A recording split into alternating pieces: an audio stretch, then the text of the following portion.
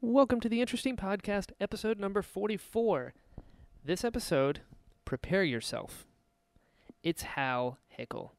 Hal Hickel is the animation director at ILM. He just passed over 20 years at ILM. Guys, this is not a drill, all right? And he has the craziest, coolest stories I'm so excited for you to hear them. And he's such a great dude, and we got along so well. And I'm just so thankful for all the work him and everybody at Lucasfilm and ILM are doing, as I'm sure you are as well. But he started doing little stop motion things when he was a kid, saw Star Wars, dreamed one day of working in the movies, and then went through other stop motion stuff, worked at what later became Leica, worked on Toy Story with Pixar, guys. This is not a joke. I'm so hyped. I'm so hyped about this. And then, dude, he worked on the 3 Pirates movies, okay? He worked on episode 1. He worked on Boss Nass. Friends. But he went on to do the 3 Pirates of the Caribbean movies, first 3. And he won an Oscar. That's right. I had to give a little moment of appreciation. He won an Oscar for Pirates 2. I had an Oscar winner on my show, guys. We're moving on up. But Hal is just a super fun, awesome dude, doing amazing things. K2, wait until you hear the K2 stories. K2 is here because of Hal. All right? You're going to love it. I'm done freaking out because I'll just keep on freaking out forever. But anyway, enjoy this kind of long episode as well. Side note, Hal, normally when I record these are only supposed to be about an hour, but every now and then they go a little long. I do feel really bad for taking all of his time, but he was so gracious and so amazing. And so Hal, if you're listening to this, thank you so much for your time. Again, you guys aren't ready. You guys are not ready. So I'm going to stop talking. Listen here and enjoy episode number 44 of the Interesting Podcast with Hal Hickel. Theme song time.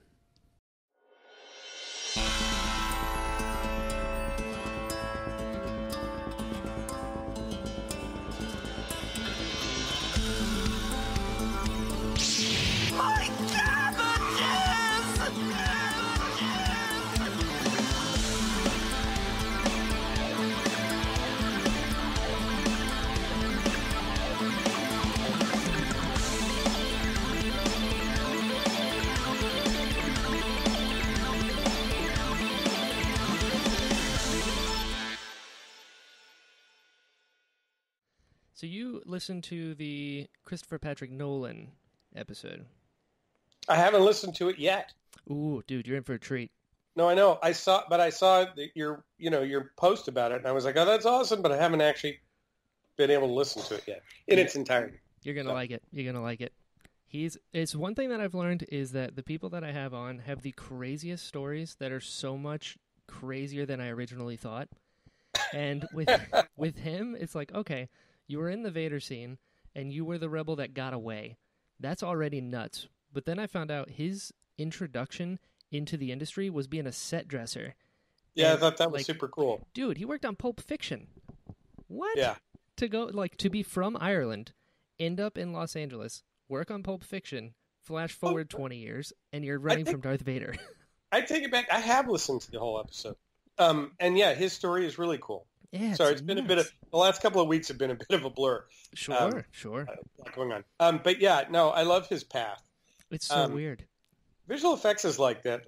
There's people always ask me, what's the best way to get into visual effects? And I mean, now there's a lot more schools, especially vocational oriented schools than when I was growing up. But what I like about visual effects is you always meet people who've come into it from such crazy odd paths, yeah, all over the map. But anyways, yeah, for sure. Where are you from?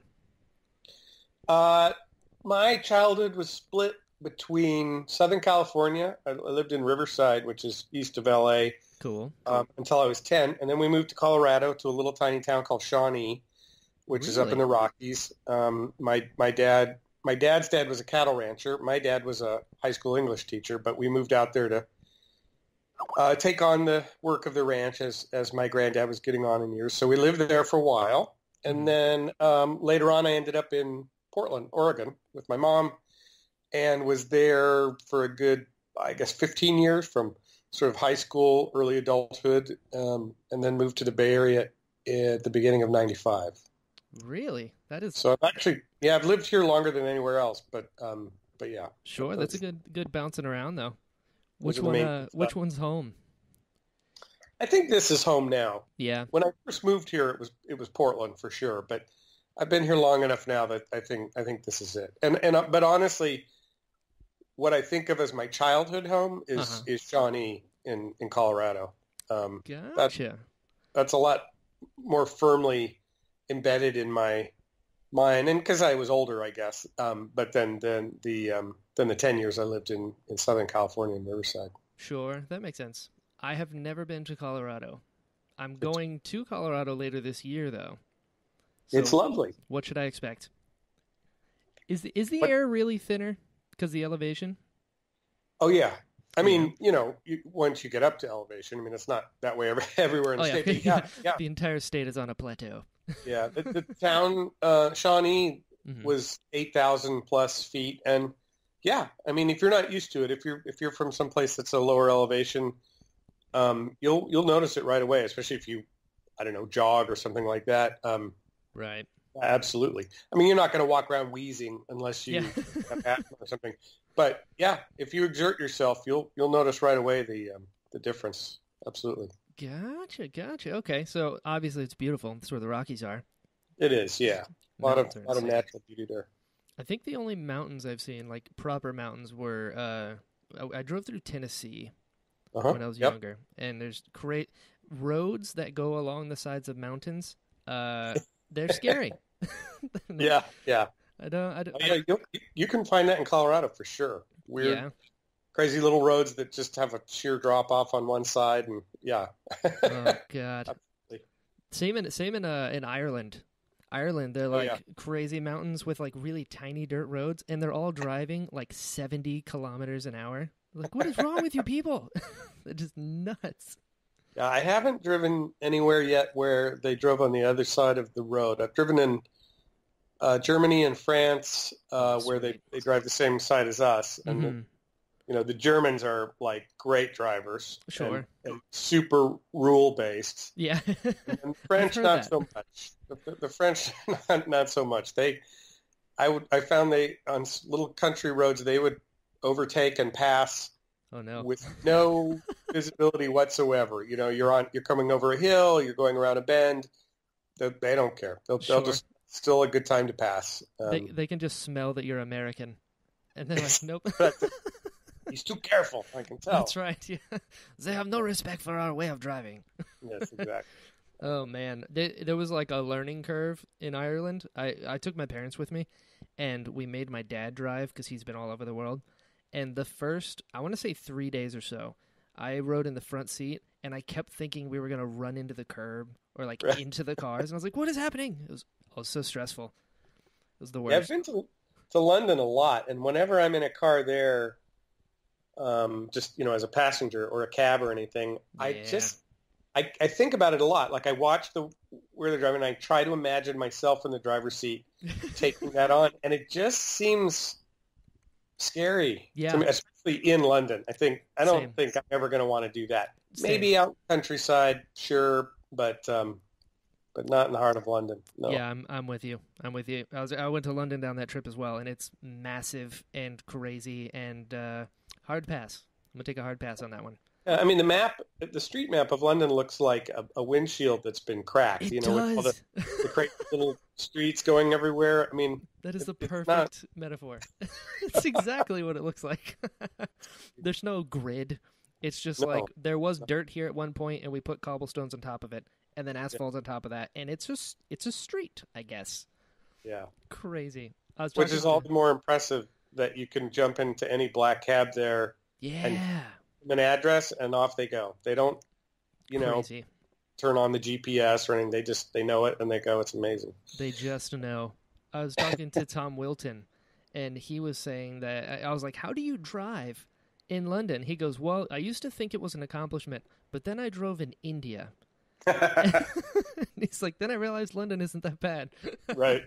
Yeah. I guess it's always a matter of There's always something else somewhere Yeah. you could point to. It could always be worse. There could be roundabouts with 7 lanes instead of Yeah. the 2 and 3.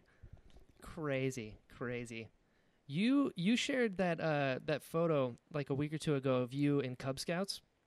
Oh yeah. Did you make it to Boy Scouts? Nope. Me neither. I did like a Yep. year. Yeah, I made it to Webelos, right, which was sort of between Cub Scouts and Yep. on Boy Scouts. And that was about it. And I didn't dislike it, but I just at some point I realized that I don't know, the uniforms and everything just kind of weren't my Sure. deal. Sure.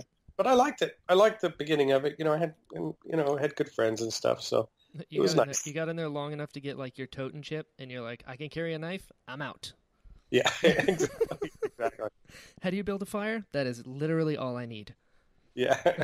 I hit like 12 years old, and I was like, Mom and Dad, I'm just way too busy. I can't do this anymore. And they're like, what? My brother stayed in. Yeah. Crazy. Well, it's cool that they listen to you, and Yeah, those boobs. I was just a kid. I didn't know it. What? Why did it? Why would you listen to me? I knew nothing. Absolutely not. You let me carry a knife. Start fires. That's right. That's all you need. That is the perfect remedy for anything a child is going through. Weapons and fire. Yeah. So horrible. So okay, so you did that. When did your interest in animation start then? Around then, a little before then. I Makes got sense. interested because I saw the original 33 King Kong on TV. Yeah. Still living in Riverside in Southern California. I saw it on TV, and I was really angry about Kong's treatment in the film. Kill him, and it really upset me. Fair. And so my mom helped me write a letter to the local TV station who I held accountable for this, and I think she actually mailed it. I don't know for sure. I mean, she helped me write it for sure, and I think she actually put a stamp on it and threw it in the mail. It went in the mailbox. Don't know if it went anywhere. Yeah, I started to get really interested in how the film was made, and of course, this was, well before the internet or anything like it, and Sure. even the local library generally didn't have a lot of information. But I did find ultimately a couple of good books about the making of King Kong. There were 2 books. One was called The Making of King Kong, and the other one was called The Girl and the Hairy Paw. And they were big, sort of coffee table-ish making of books with lots of pictures and lots of discussion about how stop motion worked and all that stuff. Mm-hmm. And that got me hooked. That's what got me interested. So it was that, and then I would start to watch. I was already watching. My brother and I both loved like the old Universal horror movies or Sure. really any science fiction or creature movie that would be on TV back then. So naturally, I started to see Ray Harryhausen's films and recognized that was also stop motion and became an instant fan of his. Sure. And so that's how it started. And I got a Super 8 camera along the way and started to make my own puppets and stuff. Really? Yeah, and that was all before Star Wars came out. So that was early 70s. Yeah.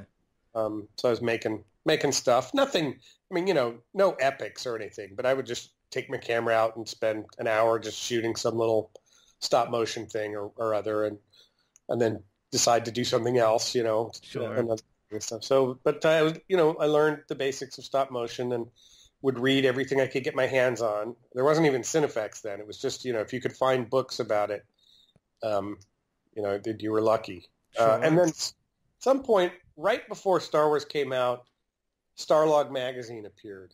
And it wasn't really about filmmaking, but it was about science fiction stuff. And then occasionally they would have articles in there about movies, and sometimes those articles would be about special effects. And so there was that as well. Right. And a few other. There was Cinefantastique as well, which also had good articles on effects. So. Sure. Yeah. That's where it crazy. started. A lot of people that I've talked to, like King Kong was the start for a ton of stuff. I think even Mark Hamill, like one of his big things that got him into movies and creatures was the original King Kong. Tom Spina, same thing. Yep. That's nuts. So what was the puppets that you made? I made it. Well, the first puppet I made was King Kong. I still have it. It was What? it was a GI Joe, right? Which back then GI Joes were they were 1/6 scale, so they were about, I don't know, 8 or 9 inches tall, Sure. or so, 7 or 8 inches tall. These plastic jointed figures, and so I got one of those, and my mom helped me make like basically a gorilla suit for it out of this kind of brown fuzzy material. That's awesome. And I had a model kit of King Kong that Aurora made, and I took the face piece off of that and I put it on the face of my Kong. And so that was it. I would animate him shuffling around and kicking over matchbox cars and climbing cardboard buildings and stuff. What? Yeah. That is crazy. And you did this. So explain to me the Super 8, because I know it's the old camera, but I've never used one. And doing stop motion, what I know of it is just pictures instead of frames, so it moves. Does the Super 8 work that way as well? We had to like take it, move it, take it, move it? Yeah, Super 8 was a film format. So, regular, before everything went digital, regular movies are usually on 35 millimeter film. Right. The film itself is 35 millimeters wide. And then, of course, you have occasionally 70 millimeter films, and the film's twice as wide. But there was a consumer grade film format back in the day called Super 8. And so it was 8 millimeters wide. And so, of course, the image was very tiny and of a lower quality than what you'd find even on 16 millimeter, but certainly less than 35. But it was good enough for, families shooting their home movies. Yeah, of course. And some of these cameras, these Super 8 cameras, had an option on them where you could shoot a single frame at a time. Not all of them had the kind that had that capability. Gotcha. And you set up your movie camera and your lights and your little set, and you move your puppet a tiny little fraction and shoot one frame, and then move it a tiny bit more and shoot one frame, and so on and so forth. And then when the film is played, at speed, you get the illusion of movement, of life. So sure, okay. And this was even before Star Wars. Oh yeah, ahead of the curve, my friend, ahead of the curve. So when Star Wars came out, you're a kid. What was that like? Well, that really kind of cemented the deal, because before Star Wars came out, I probably had an equal fascination with NASA and sort of space things as I did with filmmaking. Sure. They were both kind of vying for what was really going to capture my imagination. But then Star Wars came out, and I loved the fantasy of Star Wars, certainly, and actually I couldn't have been a more perfect target, because I was 13. I was living on a ranch in a tiny little town in Colorado, and I wanted to basically go to the stars, right? Sure. And so here's Luke Skywalker. He's living on a little farm in the middle of nowhere. He wants to go to the stars. It was just like, wow, that, it's me. But as much as I loved, that aspect of it, the fantasy of it and the story of it, because I was already interested in stop motion and making special effects of that kind, I got super interested in how they made the movie. I could look at the chess game and say, oh, well, that's stop motion. I know how they do that. Sure. But I wanted to know, how did they do the lightsabers? How did they make Luke's speeder appear to float? How did they do the spaceship shots? How did they do, the big matte painting shots, like the, where Ben goes to shut down the tractor beam and you see down into the depths of the Death Star. I'm like, how did they, they didn't, that's not a set. I can tell it's too big. Yeah. Make that. So it broadened my interest just generally in visual effects, and also kind of shifted me to the point where I was like, yeah, that's what I want to do for a living. I want to do that in some way or other. I wasn't sure yet that it would be about character animation. At that time, it could have been a model builder or running one of these motion control cameras that they had, or whatever. Any part of that process was fascinating to me. Sure. So but that's what that film did, for sure. Yeah, absolutely. That was the movie that changed the entire world. It's crazy. Yeah. And it transformed the visual effects industry in California, for sure. Oh, sure. I believe it. It really did. Yeah. Man, so I've heard this great story, and I want to hear half of it, and we'll get to the other half later. But okay. You saw the first movie, and then you wrote a letter to Gary Kurtz about a sequel idea. Am I correct in this? Yeah, sometime in the first, I forget exactly when, but after the film had been out for a while, there was, it was in the press that they were going to make a sequel. Mm-hmm. And so I thought, oh, this is my chance. So yeah. I wrote a letter. I didn't write it to Gary. I just wrote it to, I don't know, whatever. To whom it may concern. Yeah. In fact, I don't even remember where we sent it, because I know I wasn't I don't think I was part of an official fan club then. I'm not sure how we got the address. Anyways, it made its way there. You know that one was sent. Yeah, yeah, exactly. And it was a dumb, I mean, it's sweet, but it was some dumb idea about, because back then we still didn't know that Luke and Leia were brother and sister. So it was like natural to assume that they were going to be a thing, and maybe they'd have kids and they'd have these adventures and whatever, something. Of course. And so I got the letter sent back to me with a letter from Gary Kurtz's assistant, Bunny Olson. Yeah, there we go. And she typed a letter herself, so the letter was, it wasn't a form letter, but it was pretty straight. It was like, she said, thank you for your, story submission, but we're writing the story on our own, and our lawyers have advised us not to read, the standard thing that now, of course, I understand because, otherwise people pop up and sue you for plagiarism or whatever. So they don't. And so it was kind of disappointing. But I had written also with my letter, I had said, I really want to come and work on these movies. How can I do that? And so she said, getting into Hollywood takes a combination of talent and luck, and usually requires an agent. Yeah. At least she was honest. I got this letter, and I was like, on one side, I was kind of a little bit crushed, like, oh, okay. But I kept it. And as the years went on, I started to realize how cool it was because, one, it wasn't just like some, I don't know, somebody in like the fan club sending me like a form letter back, like, thanks for your interest in Star Wars. Sure.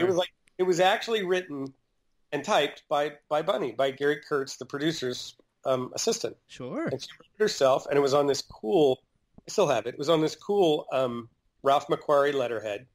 And it said like the Star Wars Company or whatever. And so, it actually ended up being super cool. Even though, at the time I was hoping they'd write me back and say, of course, we're flying you to Hollywood. And exactly. I'll be your agent. Exactly. I hear you. I have a slightly not as cool story in the same sort of form. So this was around, I want to say episode 2 came out. So this is like around like 2002 or so. I'm horrible with years. And I remember they had these like mini Twix bars, like the bite-sized ones, and they had Star Wars trivia on the back. And you would have like the question, and then you would lift up the little lip on the candy bar, and it would have the answer. And like, 2002, so I would have been 11. And I remember reading this. The trivia question was, what is Yoda's home planet? And then you flip it up, and it says Dagobah. And I was like, this is not true. This is an inaccurate fact that's being spread about. So I called the number to Mars Candy Bars, and I left this thing, and I was like, listen, my name's Brian. I live in Florida. So George Lucas specifically said that he would never tell us Yoda's species or home planet, and, like, your candy bar says it's Dagobah, and, like, that's just untrue. I just wanted to let you guys know so you can fix this ahead of time in case more candy bars get out there. It's very important. Yeah, 11-year-old me was very, very upset about it. I was like, this is false, and George Lucas is going to find out, and I can't have this. And that's awesome. It took 3 days, and I got a voicemail back.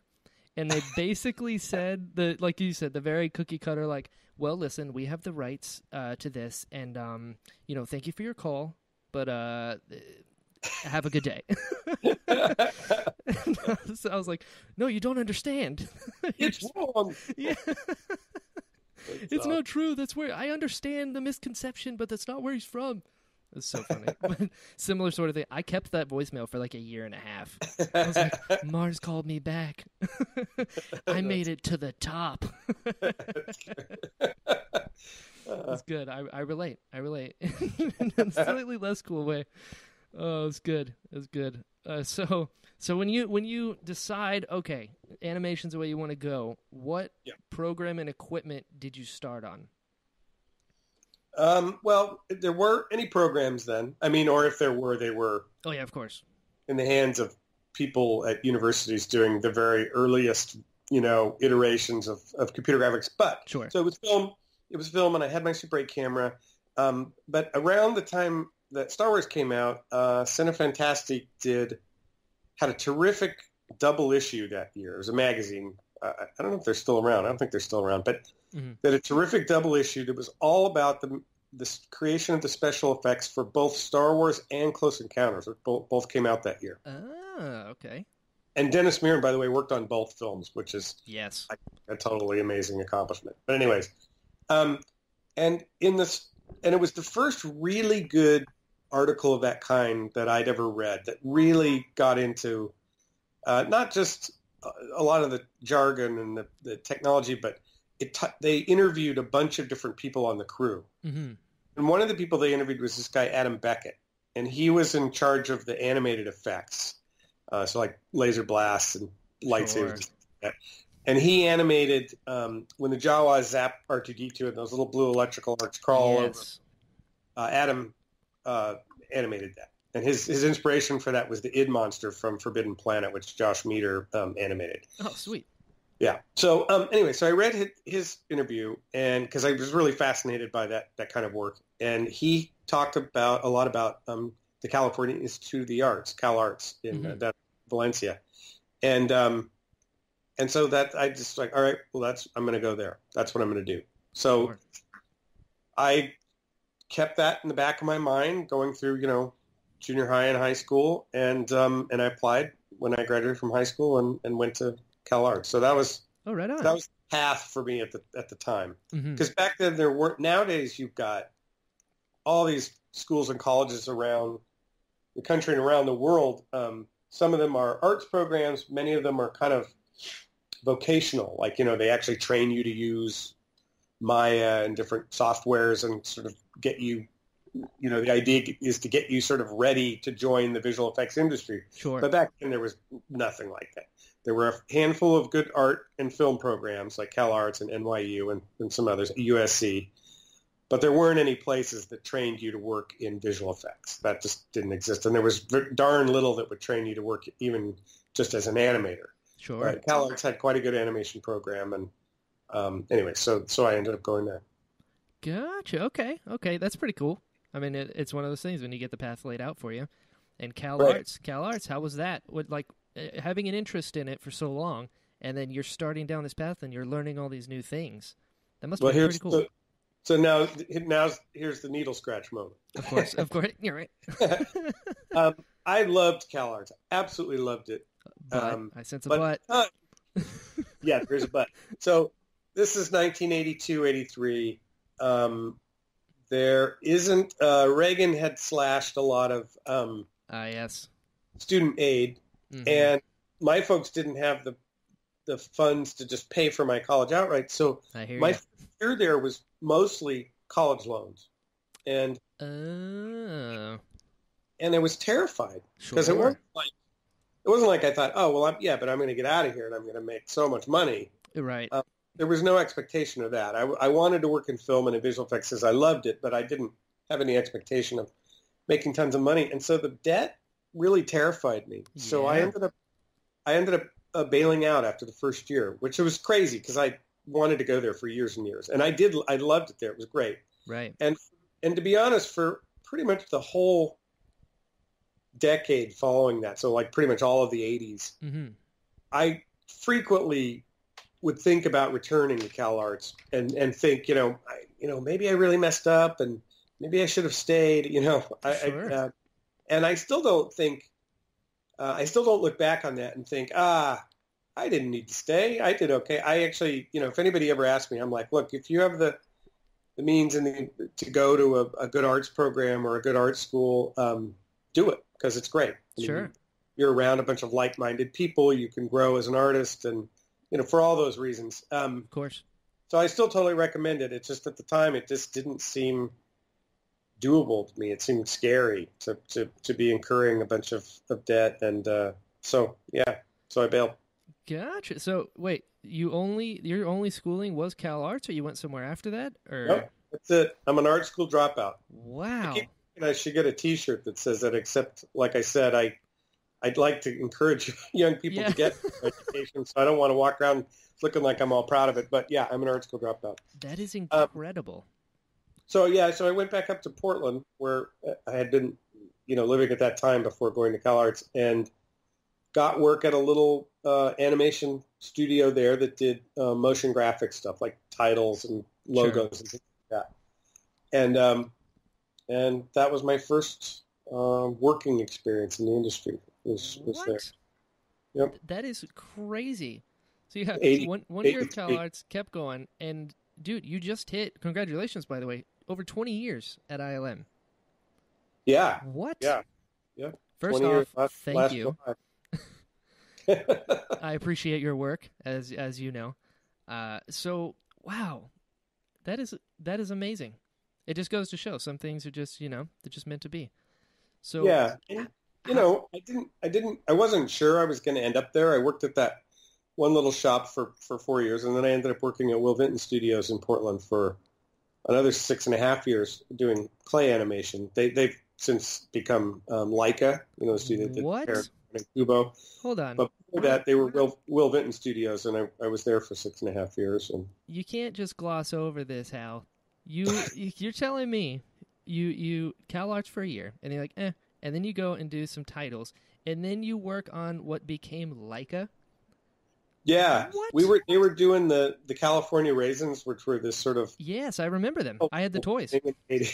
Yeah, and so they were kind of blowing up. They were growing and hiring, and I had a good buddy there, Vince Backyberg, who was already working there, and he said, "Oh, you should come work here. You used to do stop motion when you were young. You'll be great." And we're having a lot of fun here, and we're doing these big national commercials and stuff. So I did. I sent a tape over and got hired, and we worked there for 6.5 years. It was good, and and that's actually what refocused me on character animation.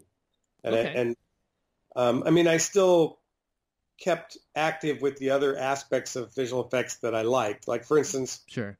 They did stop motion animation there, but stop motion animation requires cameras that can move incrementally as well. If you have a camera that's moving during a shot. Okay. And so to do that, the camera is connected to sort of a machine that moves it under computer control. And it's similar to how the models were filmed at ILM. It's called motion control. When you've got these cameras that can kind of swoop around and shoot the model. So we had a smaller version of that at Vinton's, and I got very interested in kind of doing that and being good at that, in addition to animating characters and the rest of the job of an animator there. So I had some other stuff there that I enjoyed doing that kept me sort of more broadly involved in effects than just solely about animating. But it was the job that kind of got me back refocused on character work as opposed to, almost anything else I might have enjoyed doing in visual effects. Sure. Like animated effects, like the stuff I talked about that Adam Beckett had done. It sort of shifted me off of that and got me more focused on characters, which was good because then that job led to a stint at Pixar, and then from Pixar to ILM. Dude, what? Wow, I didn't know that at all. I'll have you know, one of the only movies that ever made me like legit cry was done by Leica, and it was Kubo and the Two Strings. That's great. Yeah. Oh, dude, that movie wrecked me. It's horrible. It was horrible. At the end, I just like kept crying and I couldn't stop. And I was with my fiance. I was like, "We need to talk about something else." Horrible. So Leica, thanks, but no thanks. But thanks. That is nuts. The irony is that, when I left CalArts and I went to work at this motion graphics house, I was really interested in that kind of stuff, motion graphics, backlit graphics. So it would be stuff like the Stargate sequence in 2001. Yeah. Or the kinds of logos they used to have on network television with like streaks and glittery stuff and all this. Anyways, I was interested in all that. Mm-hmm. But right when I started to actually work in that in the early 80s was right when the whole technique for doing that kind of work was changing over from the way we were doing it to computer graphics. It was like the first thing that computer graphics really made inroads in, all broadcast graphic stuff. So all through the 80s, I kind of watched as the kind of work I was doing was kind of slowly being taken over by computer graphics. And I didn't really have any way, it seemed to me, of getting into that. I didn't know much about computer graphics. And back then it was very specialized. You couldn't just like go out and buy. I mean, the Amiga did come along somewhere in there, but whatever. Anyways, I kept I kept it the more traditional stuff. Anyway, so toward the end of that, then I shift over to Vinton's and I start doing stop motion, and I start thinking, this will be my path to working at ILM or working for Phil Tippett or whatever. I'll be a stop motion animator, Yeah. or maybe a motion control camera operator. One of those two things, because both of those were still a big thing. Right. Then, right in the middle of my time at Vinton's, what happens? Jurassic Park comes out. Yes, changed everything. Yeah, and I'm like, okay, now I don't even know what I'm going to do for a living, because now computers are doing this other thing that I wanted to do, and I still don't know any more about them. Sure. The only real contact I had with computers was with the PCs that ran the motion control cameras, and they just used a single piece of software. It was a stuff called Cooper Controls, and that's all I knew. I knew how to work that, but I didn't know broadly about computers or anything about computer graphics. But I started to, try to read whatever I could get my hands on and read every article of Cinefex and et cetera. But again, like I said, at that time it was a little doom and gloom, because I was just thinking, these are all people with computer science degrees and they're wearing lab coats and Yeah. And I'm thinking it's not realistic for me to go back to college at this point and try and get, Right. Anyways. And then, this is late 94. Pixar was getting a little bit behind on Toy Story, and they needed more animators. And some of the animators they had hired there in the Bay Area, here in the San Francisco Bay Area, were former stop-motion animators. Some of them had come from Skellington and were, needed work before James and the Giant Peach was starting up. And some of them had also come from a stop-motion TV series that was shot at the Bay Area that was called Bump in the Night. Oh, and so, yes. I remember Bump in the Night. And so one of these stop-motion animators knew one of the animators at Vinton's and called her, Teresa Drilling, and called Teresa and said, hey, we really need animators. Do you have any interest in this? And she didn't. She loved stop-motion. She's brilliant at it, and she still does it to this day. She directs now, and she's really good at it. And she just didn't have any interest in computer graphics, but she knew that I'd been trying to kind of wrap my head around it and figure out how I could still kind of move forward. Sure. So she said, hey, you should send a reel down. Apparently they don't care if you know anything about computers. Their software is used, artist friendly, and they'll show you how to use it. So I sent a reel down from Vinton's, a reel that, by the way, I could never get hired at today with. Of course. But they were pretty desperate, and so it was a massively lucky break for me. And I got hired. I was animating on Toy Story, and it turned out that this thing that seemed so scary and was going to basically, put a stop to the career I wanted to have, I actually liked it. I liked animating in the computer. It was interesting to me. It wasn't just something I was doing grudgingly so I could have a job. It was actually, I thought it was cool. I liked it. I was excited. I liked the movie a lot. I mean, I liked Pixar. Oh, yeah. And the other thing I learned is that the motion control camera work I'd been doing actually prepared me for animating in the computer in a way that I had no idea it was doing. Really? Because if you picture, and there are a lot of different configurations, but a typical motion control camera is you have a pair of metal tracks on the floor, like a tracks. They're metal. Right. And sitting on top of that is a rig that rolls on those tracks. And on that rig, you might have kind of a tower with a carriage that can move up and down the tower. Right. And then a boom arm coming out from that. And suspended from the boom arm is a camera with a pan and tilt head. And so you have a motor that controls where you are along those tracks, how high you are on the tower, what the pan angle is and what the tilt angle are of the camera, and then probably another motor to control the focus of the camera. Okay. So that's, I don't know, what, 6 axes of motion. Right. And then all those motors are plugged into a big box, and that box is plugged in the computer. And the computer, you have software. And so what you do is you have this controller, and you drive the thing down the track, you raise it up, you tilt the camera until it's framed on the thing you want, and you set values. You set keys on all these values on the track, on the tower, on the pan, on the tilt, on the focus. And then you go, all right, so 4 seconds later in the shot, I need, 96 frames later, I need to be down at this end of the track, and the camera now needs to be down low, and I need to be panned over here and tilted up, and the focus is set here. And then the computer does the in-between those two positions. It figures out how to get the camera from there to there. And then if in the middle of that move you're like, oh, but the framing isn't so good here in the middle, then you set more keys, you adjust the pan, and you set some more keys in the middle, etc. That's how you program a motion control move. Sure. Well, that's how you animate a character in the computer. You move it's like a puppet. You pose the puppet on frame 1. You go, all right, this is how he starts the shot. You go forward maybe 10 seconds, and you create another pose, another key pose, and you set key values on all the parts of the puppet, where the foot's sitting, where the wrist is, where the head is, everything. And then a little further and a little further. And you don't do every frame like stop motion. You just do these key poses. Sure. And then the computer fills in between. And that looks terrible because the computer make things perfect. Of course. And you go back and you do breakdown poses and you massage the splines, the lines that connect these key poses in the computer software.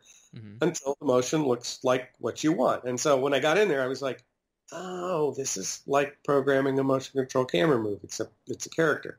And so I was able to take the experience that I'd had at Vinton's of animating characters plus this motion control camera stuff and put those together. And it was like, oh, I'm actually kind of prepared for this, So it was a good, anyway. And then the irony that this thing that was going to take over my career and ruin it, it being this great door opening, right, and this awesome opportunity. So, that was all great. Sure. Well, I mean, I love that adage. Luck is preparation meets opportunity.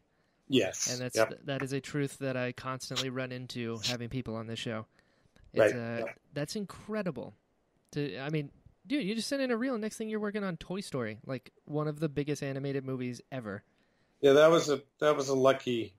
It was a lucky break for a lot of it, for the obvious reasons in terms of career and moving up and stuff, but also just to get a chance to work at Pixar when it was tiny and it was their first feature and that film, that I look back on it now, like, that was a real stroke of luck and I'm very, very happy. Sure. And then, so actually that's pretty crazy. So you worked on, and I'm going to jump ahead a little bit, then I'll come back. You worked on Pixar's first feature and, correct me if I'm wrong, ILM's. The first animated feature, yes, that's true. Yeah. What? Hal, this is pretty cool. This is pretty cool stuff. Dude, yeah, so we'll get there. We'll get there. All right, so okay. So then how did you get from Pixar to ILM? Just another send your reel opportunity, or? Well, so, at that point now I'm living in the Bay Area, so I'm just across the bay from where ILM is. Sure. And a few years before that, around the time that ILM was making Jurassic Park, actually, no, I take it back. Before they started on Jurassic Park, I think right after they'd finished the work on T2, on Terminator 2. Oh, yes. Will Vitton, who owned and ran the studio in Portland I worked for, he and some other folks in Portland started a really good filmmaking conference. Actually, it wasn't just about filmmaking, but it was called the Portland Creative Conference. And they would invite creative, interesting people from a lot of different walks of life to come and speak. And it was really a cool thing. And the very first year they did it, they had this great roster of speakers, Spike Lee and Caleb Deschanel, the director and cinematographer, a bunch of other great people, and Dennis Muren was one of the speakers. And so Will had kindly, said to everyone at his company, look, any of you who want to go, we'll get you tickets and you can go to this thing. And so I said to Will, look, I don't know if it's possible, but if there's any opportunity this weekend, I'd love to be introduced to Dennis because, I was a massive fan of ILM work and, of course, Dennis's work. And so Will introduced me at this opening event for the thing. And then I went to Dennis's talk. And then at the closing party, at the end of the conference, I got another opportunity to chat with Dennis a bit. And so he was very kind. He was very supportive of me and encouraging. He would say, well, when you're ready, send a reel down. You got to come down and, work on some stuff down here. And that just meant, the world to me. And so, of course, stayed in touch. I'd write a letter now and then to ask how he was doing, what they were working on. And then at some point I had a buddy who was getting married down in Santa Barbara. So I drove from Portland down to Santa Barbara. And on the way, before I went, I sent a letter to Dennis saying, well, I'm going to be coming through the Bay Area. Would it be all right if I came by to visit ILM? Nice. Of course, And so that was the first time I went there, and it was kind of nice because it was, and so that visit is when they were working on Jurassic Park. They were right in the middle of Jurassic Park. Ah, okay. It was really fun because Dennis was, he was clearly really excited about what they were doing, but he couldn't show any of it to me. They took me all over the studio, and he showed me all the spaces and all the equipment and all the cool stuff, but he couldn't show me any footage because this was right the summer where they had made that big decision to not do the dinosaur stop motion, to do them CG instead. And Right. ILM is full tilt, trying to solve all the problems and figure everything out. But, his excitement for the work they were doing was palpable. It was obvious. And but anyways, he gave me a tour. And the other thing that was cool about it is that, so that would have been around 92 or something. And so they still had most all of their pre-digital era visual effects filmmaking equipment. Oh, Like sweet. they had a big machine that they built themselves to shoot matte paintings on, right? When they used to do these paintings on glass, Yeah. create environments that weren't real. And so that big camera system was still there, and I saw that, and they still had, just a bunch of things like that. By the time I came back and started working at ILM in 96, so only 4 years later, all that stuff was gone. All those spaces were full of desks with computers on them, with artistic computers. So the company had changed radically in just those 4 years. So I was happy to have gotten a chance to get just a peek at the ILM that I'd grown up reading about all those years. Yeah. But that I got there would be actually quite different in many ways in terms of technology and techniques and things. So, of course. Anyway, but where? Oh, you asked me how I got. So, Yep. So I was at at Pixar, and Toy Story had wrapped, and it was going to be a while before Bug's Life was starting, and they were keeping us busy with different odds and ends, this Toy Story CD-ROM and some other things. And as much as I loved being at Pixar and was super thrilled to have been part of Toy Story and the reception that I got afterwards, of course, I still really wanted to do the ILM thing. Yeah. I yearned to do what Ray Harryhausen had done more than what Walt Disney had done. Right. If that's a way of expressing it. And of course. So it was a really difficult decision because Pixar was obviously an awesome place to be, but I had stayed in touch with Dennis, and I would talk to him periodically, and they were getting ready to do a second Jurassic Park film, and it had been announced that George was going to do more Star Wars films, which was like mind blowing. Oh yes. I thought, I gotta do it. I gotta send a tape over and go over there. And so now I had shots from Toy Story on my reel, which was great. Smart. And so I got hired. I was hired in, I think I started in July of 96 as an animator on Lost World in the second Jurassic Park. Dude, just in time. Yeah. So, do you remember what your first day at ILM was like? Yeah. Tell me. This is a dream. So back in those days, ILM was not in, right now ILM is in the Presidio of San Francisco, which is this beautiful park-like setting. But back then, from the time, okay, we go back a little further. When they did the visual effects for the first Star Wars, ILM wasn't a company. It was just the visual effects unit for the film. They rented some warehouse space in Van Nuys down in Southern California, and they did the effects for the first film. So it's a big success, and now George can move all his filmmaking operations back up to Northern California, where he prefers to work and live, where he'd made American Graffiti and THX, et cetera. And so ILM moved up there as well to some light industrial space in a town called San Rafael, which is about, 15 minutes north of San Francisco in Marin County. Right. And so that's where ILM was when I joined in 96. Oh, okay. And so it was this collection of light industrial buildings that they had kind of taken the lease over one after another over the years, and their campus kind of grew. And they had stage space, and they had a model shop and a wood shop and a machine shop, and they had all this space for all these desks with computers on them, and all the things they needed, and a screening theater and all that. And so that's where I went to work that first time, was at that location. And that to me was like, this is ILM. This is where they made Fire. This is where they made Jedi. This is Dragon Slayer, E.T., everything's done here. So so it was just this collection, this kind of campus of buildings. And so there was, someone assigned to me as a new employee to kind of give me the tour, and here's your key card. And, at that time they had two portables in the parking lot, like when they have portable classrooms, Yeah, yeah. like a mobile home sort of turned into a Trailer office. looking thing. Yeah, I know what you mean. They had a pair of those in this one courtyard, and that's where they, at that point in time, had their sort of training area for new employees that Oh, they didn't quite know what desk to put them in yet, but they put them in sure. there. And so I sat in there for about a week, and the funny thing is that the day I started was the beginning of, so every year around that time, around the end of July, beginning of August, there's a big convention called SIGGRAPH, and it's all about computer graphics. Oh, right on. It's been for years and years, and it was going then. And it was kind of, at that time, the biggest professional event for people involved in computer graphics, and so by extension, people involved in visual effects using computer graphics. And so I started there the day that year was down in LA or wherever it is. They don't have it there. But anyways, the thing is, tons of people were out that whole week. Oh, That week. So nobody could really put me to work on anything or even really give me much guidance. It was kind of like, because Pixar had its own proprietary animation software. So when I got to ILM, they were using, at that time, Softimage. And I had never used Softimage. So they were just like, here's some training books. Just use this computer and figure it out.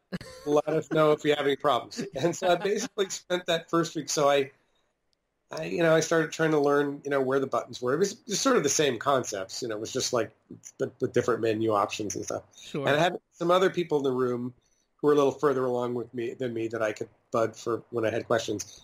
And then I found online, I just went looking online for some of the dinosaur assets from Lost World that were ready. So they had those little compies, the little chicken-sized dinosaurs. Oh, yeah. And those were ready, and they were rigged. And so I loaded one of those in and just started animating a test with it just to keep myself busy and interested. And Sure. and then Randy Dutra, who was the animation supervisor on that film, at some point toward the end of that week came through, and I was like, "Hey, Randy, let me show you something." And he was really tickled, and so I ended up getting crewed on that show. And I think Randy liked that I had a stop motion background too, because that was his background as well, and we kind of bonded over that. And he was a great teacher on that project. Randy knows way more than most people will ever know about animal locomotion and how real animals behave and move and their physiology and their muscle systems and all that stuff. And he could apply all that knowledge to our dinosaurs, which after all, we were treating like animals, not like monsters. So we really wanted genuine, real feeling animal behaviors. And it was a master class working under Randy on that film in terms of that stuff. So yeah, of course. Really great. Yeah, great opportunity for me. That is amazing. So your first movie that you worked on at ILM was Jurassic Park 2. Yeah. Dude, that's big. It was great. It's what I wanted to work on of the films that were in house at the time. Although I would say they were also working on Men in Black, which I didn't know anything about until I started working there. Right. And I thought, ooh, that looks cool. They had cool creatures and stuff. But, I really wanted to do dinosaurs, and I was psyched to be on Jurassic Park. But sure. What effects did you do on Jurassic Park 2? I did that little test with the compy, but I didn't end up doing much with the compies. I think that was Miguel Fuertes was sort of in charge of them. I did some shots of the stegosaurs. What? The first one where we see them crossing the stream. Yeah. Right before and that was really more fun. Touches it. Yeah, we didn't have stegos in the first film, so it was nice to do something new and fun. Yeah. And they had a big roundup scene, and so I know one of the first things I got tasked with was doing run and walk cycles of some of the different dinosaurs so that they could be plugged in to build up these big stampede shots. So I did the big Momentosaur, which is sort of a big brontosaurus-looking thing. Yeah. And I did something with the Pachycephalosaur, the one with the horny, boned head. Yeah, that hits the dude through the Jeep. And what else? Maybe the Parasaurolophus, I forget. But a few different cycles that way. And then I moved into just specific shots, like with the stegos. And I did a shot where Julianne Moore falls off the roof, and there's a couple of raptors fighting over her, and they roll around and around, and that was a lot of fun. That was kind of a complicated shot, and lot of problems to solve, and I really liked like that one felt good. You got to it and you're like, that was meaty. That was really, Yeah, there's the real work right there. yeah. So when you are working on, say, Jurassic World 2 or Jurassic Park 2, right? Do you get raw footage of just the actor playing pretend, and then you put these effects over the shot? Yeah. How does that work? Yeah, so they'll have shot a scene, like for instance that scene, and I wasn't there on set because Right. when you're just as an animator, you don't the supervisor Randy would have been on set, Sure. and then he comes back and meanwhile Steven or whoever in this case Steven, but whoever the director is on a project will be off cutting their sequences together. And when they're ready, they turn them over to us and they run through the sequence. And so Steven would have run through the sequence with Randy and said, you know. Julianne's here. I think there should be one raptor here and another one there, and then they just need to then just make it cool. Make them snap at each other and fight or whatever. Whatever, Sure. however much or as much or little direction as depending on who the director is and how much they like to, control that or whether they kind of let the team run with it. Every project's different in that regard. But yes, the stuff gets shot first. It gets edited, then it comes to us, and then we. There's a step called layout or match moving where, because if we're going to render images that match in perspective and lighting and everything else to the footage, we have to create a scene in the computer that matches the scene in the real world. So that makes sense. If there are landmarks like where the ground plane is, or in that case, we needed a rough kind of mannequin that showed us where Julianne was in 3D space. And then we have to match the camera. So we have a CG camera that has the same focal length lens and is at the same height off the ground and the same tilt angle and pan, and does the same movements if the camera is moving. So once that's done, then that gets handed to the animator. So the animator opens their scene on the computer. In this case, again, back then it was Softimage. Now we use Maya. But they open their scene in the computer and they load in this layout scene, this match move scene. And so what they see in the computer is they see that footage, but layered over the top of it, they see these kind of simplified CG objects of the CG ground that matches the ground in the footage, Sure. and this mannequin kind of roughly moving around that matches where Julianne was crawling around on the ground. Now, in some shots, there was also a sequence where I forget the actor's name. He's so fantastic. He was in Fargo as well. The guy that gets killed by the compies. They all swarm all over. Yeah. So for shots like that with that really tight interaction between the CG characters and live actor, then that mannequin that we make really has to be tightly matched to the movement of the actor because we're going to attach our dinosaurs to this CG version of the character. Right. In the case of my shot with Julianne, where they're not really in contact with her, they're just sort of fighting around her. Sure. I just needed a very the layout group would have just given me a very sort of roughly motion, popped into position kind of mannequin that sort of does the rough moves so I can judge them in 3D space. But anyway, so I get this scene, and then I can look at it from any angle because it's a 3D scene in the computer, and I can put my dinosaurs in there and pose them the way I want them and start to block in the scene. But so yeah, that's roughly how it works. Even now, it hasn't changed at all, really. I mean, we still do. That makes sense because you would need a 3D environment. That way, you don't have like raptors walking through rocks and stuff like that. Exactly. You have to know spatially, and that's another thing I always find interesting about CG is that the way you animate in the computer is similar in some ways to hand-drawn animation because in hand-drawn animation, classically, the animator would do these key drawings and maybe breakdown drawings, but then they'd hand it to an assistant who would do all the little in-between drawings, right, to get from A to B.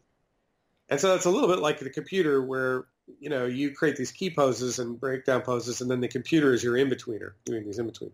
Sure. But it's also, but unlike 2D animation where you're, making 2D drawings and you can cheat those drawings and do all kinds of interesting things.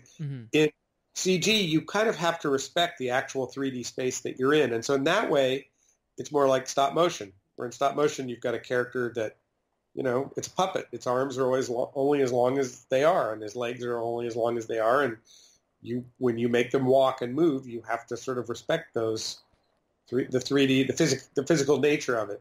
And so CG is a little bit like that. I mean, you can do things with the CG character. You can squash and stretch them and do different things that are a little bit like drawn animation. But really, you also have to kind of respect the 3D world that you're in and treat it in a 3D way, especially now with so many movies being released in 3D as well as 2D. Yeah, for real. It's more imperative that you not cheat things and do weird things that only look good from one camera angle. You have to sort of make things legal and actually, real in a 3D space. So Sure. And with higher definition, you can't get away with anything.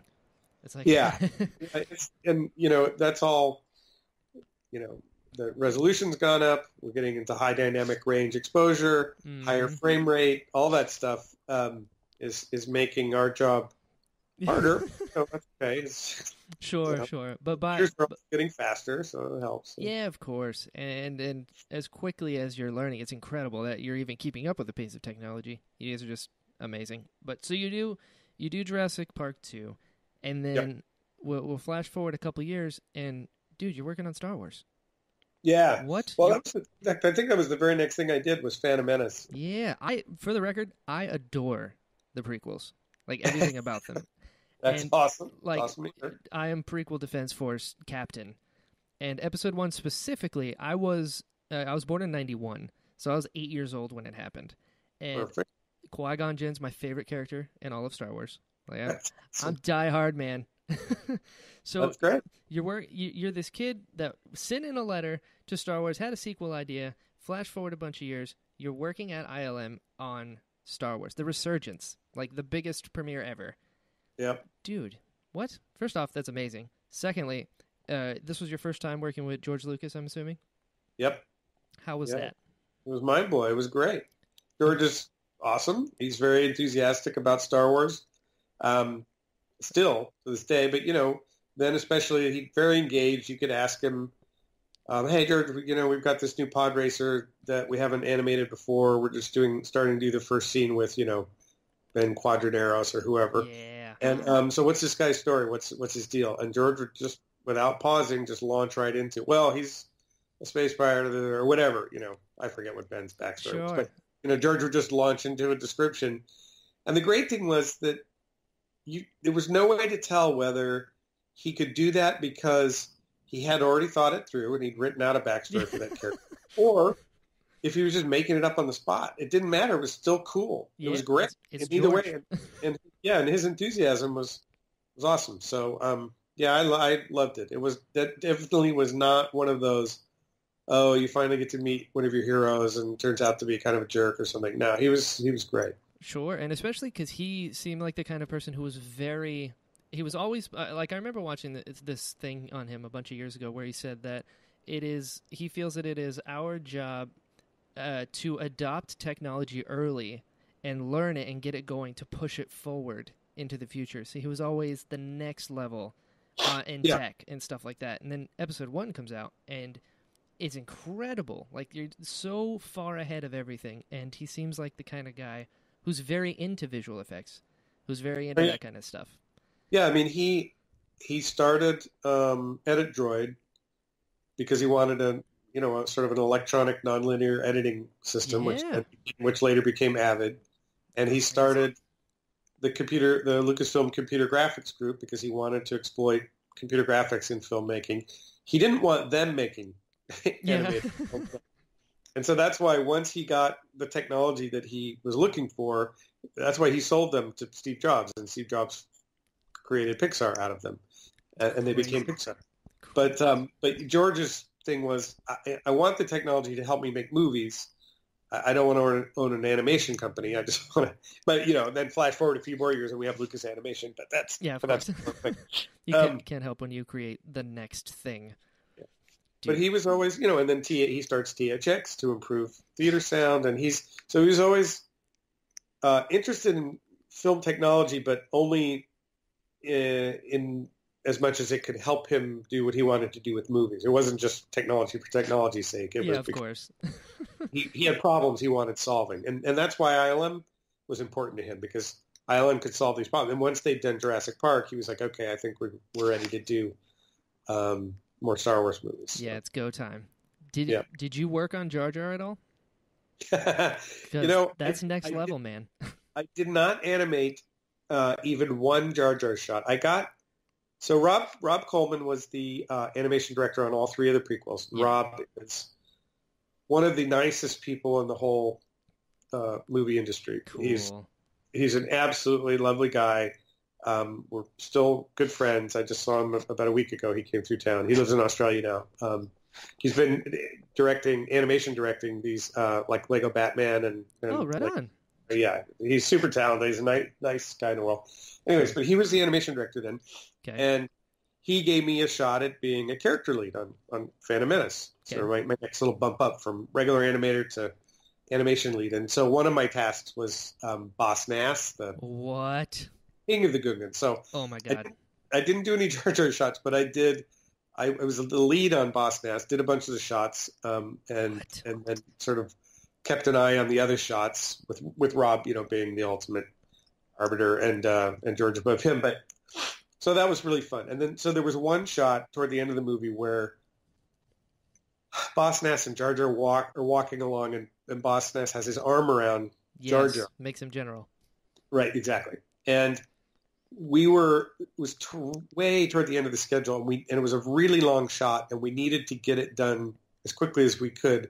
So we ended up splitting the shot. I did Boss Nass, and this animator, Lou Del Rosa, a really talented animator, Lou did Jar Jar. So even in that shot, even though I worked on that shot, I didn't do Jar Jar. Dude, I could take credit for no Jar Jar shots. Dude, that counts. First off, I love Jar Jar. I'm going to say it as well. Right. Big fan. Awesome. Big fan. And so you've done these animations, and Jar Jar was like a huge thing, and Boss Nass as well, because you've got an actual actor on set, and you're animating a character over the person as opposed to having the actor and the effect next to it or around it. Right. Like, how difficult was that to turn a person that you're getting footage of into an alien with no prosthetics? Like, I know Ahmed Best had a little Jar Jar face on his head and then sunglasses. Would look up where the eyes are. Yeah. So Boss Nass, what goes into that effect? We had great reference of Brian Blessed. Now, unlike Jar Jar, there wasn't a Boss Nass actor. Like Brian Blessed did the voice. Really? I didn't know this. Yeah. So, in fact, Jar Jar was really the only CG character in that film where there was an actor there, the whole, playing him on set that everyone could look at. Okay. Whereas with Boss Nass, he was more like a traditional animated character where you had an actor do the voice. Right. And we had video of Brian recording the voice part, but he was, like they do really with any animated film. He was in a little sound studio at a lectern with his, reading glasses on or whatever, script in front of him. So he wasn't physically acting out all these parts. Oh, okay. But still, just watching how his face worked and maybe hand gestures that he made and things like that. So that was all useful to us, and we could kind of mine that for ideas. But basically, it was just we kind of made him up out of nothing. I didn't know that. And I don't know where he has this tick that he does where he goes, oh, yes. And I don't know where that came from. I don't know. It came from if Brian. That was a script, or if George said, yeah, I want you to do this, or if that was some ad lib that Brian did and George went, oh, that's awesome. I have no idea where that came from, but I feel like it's the last one. The thing we did with him, and it's in the audio, and we're getting the turnover from George, Rob's just like, what is he doing? That is incredible. Tick. It's an affectation. So it's how you know he means business. That's what it is. Right. That's crazy. He's great. And I was the lead on him, and then on the droidicons, the what? Destroyer droids, the rolling. And so those were really cool. I like those a lot. I love robots. My office is full of tin robots and robots of all. Oh, and we'll get there. That comes full circle. Dude, that's crazy, because I always wondered about that. And so episode 1, it wraps up. You get it done. You worked on the pod races, you said? No, I didn't. You didn't? Boss Nass was your guy. I was using Ben as an example, but of course. I don't think I did a little bit of stuff with the pit droids. Like I did a run cycle with pit droids and some other stuff. But I don't think I did any actual... No, I didn't animate any pod racing shots. I did some shots of Watto. What? Linda Bell was the lead character lead on Watto, and I got assigned a few shots of Watto, like when he says, I'm a Toydarian, mine tricks don't work on me, only mine. Oh yes, dude. What? That is so cool. You'll find that I'm gonna get more freak outy as we go. 'Cause, like I said, I'm obsessed. Wow, that is incredible. So at the end of this, that letter that you wrote, comes a little full circle.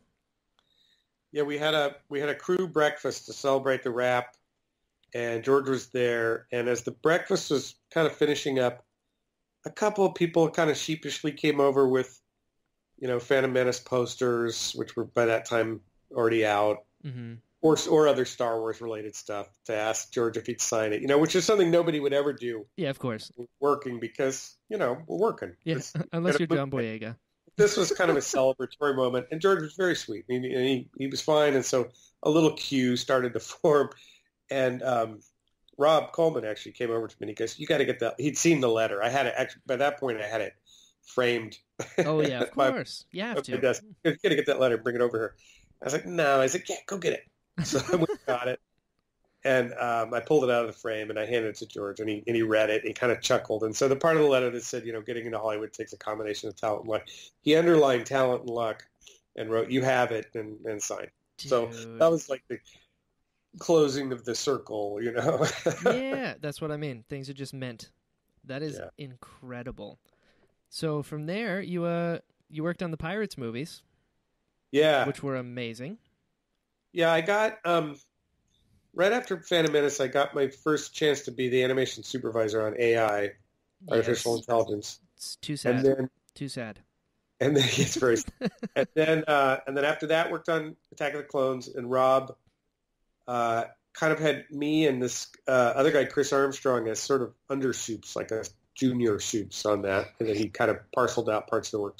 And Rob was great about putting Chris and I in front of George when we were presenting our sequences, which was great. So we got a lot of face time with George, and I learned a lot about presenting work and being a supervisor and managing a team from Rob, actually. So anyway, so there was that, and then I was, from that point on, I was supervising, and then along the way came the first Pirates film, the Black Pearl, Curse of the Black Pearl. Black Pearl, mm-hmm. And so that was my first time working with Gore Verbinski, and that was awesome, and we got along great. And it was also my first chance to work directly with John Knoll. John and I would chat around work, and I felt like we had a shared sensibility, and we kind of crossed paths a little bit on the prequels, but not very directly. Sure. And Black Pearl was the first time. And so John was the effects soup, and I was the anim soup, and we got along great, and we've done, 6 or 7 movies together now. But so that, was the first Pirates, and then Dead Man's Chest, and The World's End. And so, and I haven't worked on 4 or 5, or what are we up to now? 5? I haven't worked on, I didn't work on either of those. Sure. But yeah. So yeah, Pirates ended up being really great. It was a great partnership with Gore, and I really liked the movies, and sure. I know you're not going to say it, so I'm gonna. That second one, you did so well. Dude, you won an Oscar. We did, yes. What? Do you realize how big this is? Charlie Gibson. Yeah. Like I get you're being humble, and I appreciate that. But dude, you're an Oscar winner. You won an Oscar for the thing that you always wanted to do. As a kid, you're like, I'm gonna do VFX. And it led up to literally the highest honor in the movie industry. Yeah, it was exciting. Super. It's super okay. rewarding. I mean, if you're into that kind of stuff. Yeah, it's all right. Dude, So I'm gonna backtrack a little bit. So you won it for the second one, Dead Man's Chest, and that was with Bill Nighy and Davy Jones. Yeah. And that was a guy who was there on set that you animated over, correct? Yeah. How do you attack that? How do you mean, like, this is Bill Nighy and we're going to make him have an octopus face? Well, we had done, the first Pirates where the gag there was that these pirates are cursed, and when they go out in the moonlight, they turn into skeletons. Yes. And so we had a bunch of shots on that film where we either had to start with a live actor and end the shot with a skeleton, or we had shots with, for instance, Orlando Bloom sword fighting against a skeleton, let's say. Yes. And the way a shot like that would be tackled on the first film was you'd shoot the scene once with Orlando and a stunt performer doing the choreography. Mm-hmm.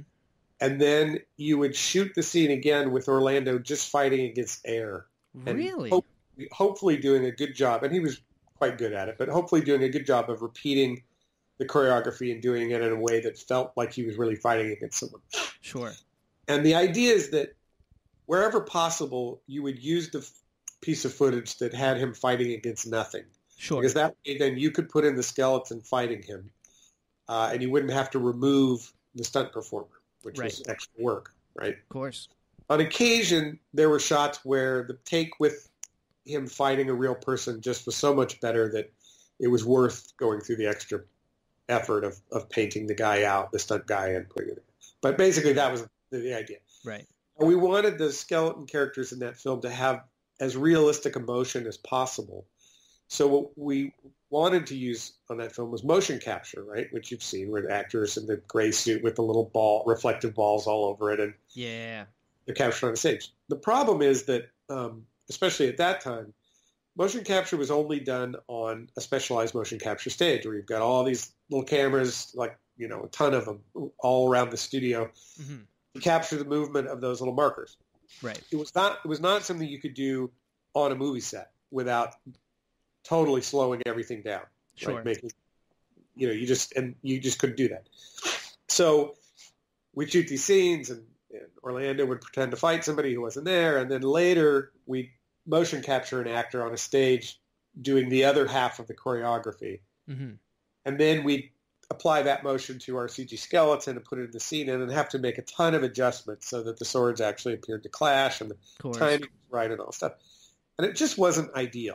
I mean, yes, we got realistic looking motion because it was motion capture, but it would be so much better if, for instance, that stunt performer that was fighting against Orlando, if we had a way of tracking his motion, but a way that didn't slow down production and require all this special equipment and all these little cameras, so that we could do it anywhere. We could do it on the treasure cave set, but we could do it in the jungle. We could do it on a ship, wherever. Right.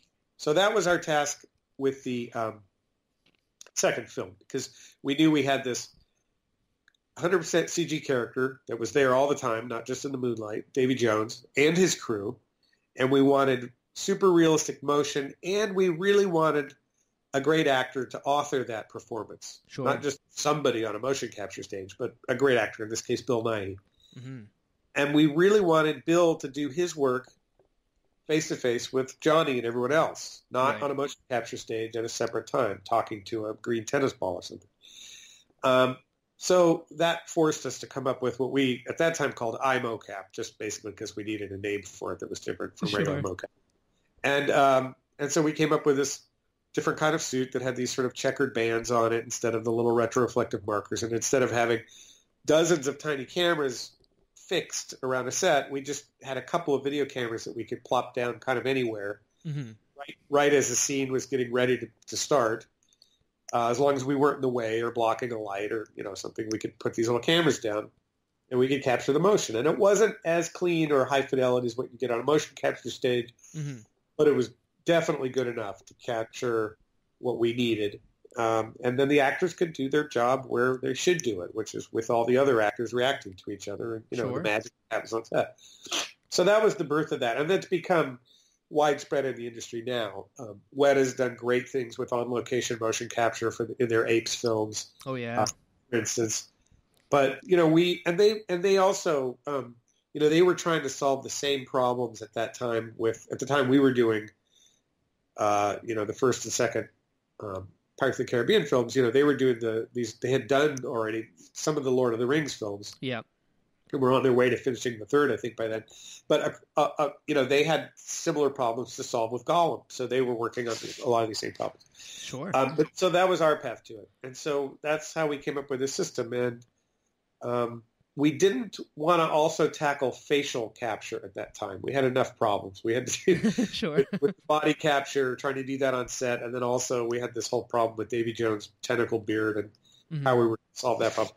So we didn't do facial capture. That's come along since then. But